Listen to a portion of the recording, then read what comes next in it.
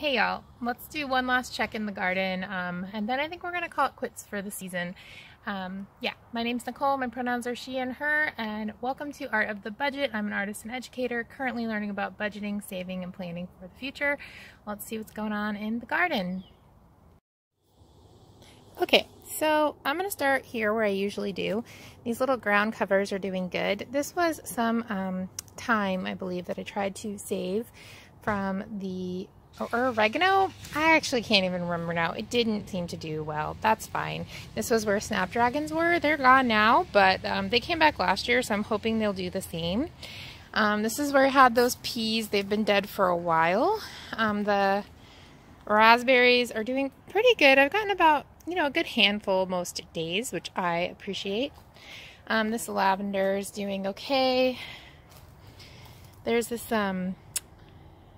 Icelandic poppy, and it seems like it's coming back, so I'm really hopeful. I've actually transplanted that thing so many times. These herbs are all doing pretty good. This box is carrots and beets and a little bit of cilantro and lettuce that just volunteered itself. And there's some kind of brassica, but it's been chomped. I'm hoping these will keep growing and I'll be able to harvest them in the winter, but I'm not holding my breath. And then this big lavender is doing well. Give you a little bit of a view of that one.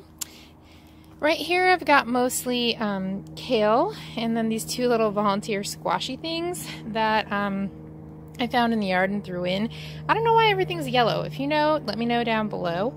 Over here seems to be doing pretty well, but here not so much. Oh yeah, Violet loves kale. Stop it, buddy. Anyway, tomatoes, not great. I'll pull the rest off. They're kind of done.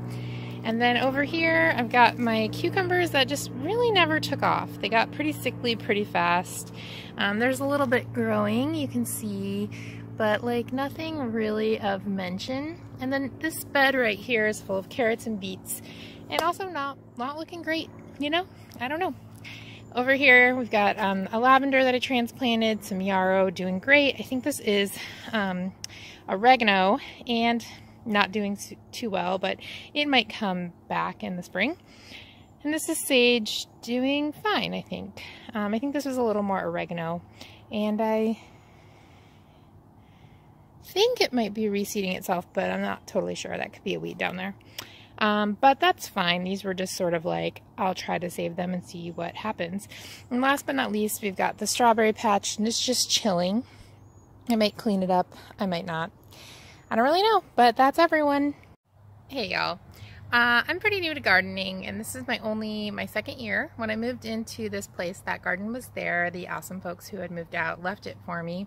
And so I planted some stuff, and I didn't get much of a harvest this year.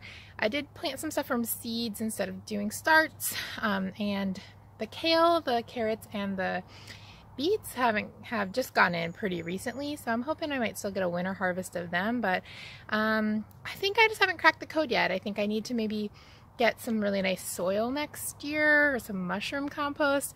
I don't know, I hear people talking and I've been picking up tips, so maybe next year will be my big garden year, but I think we're going to call it a wrap for the season.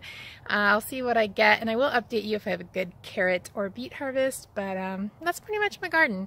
Thanks for following along. I appreciate it.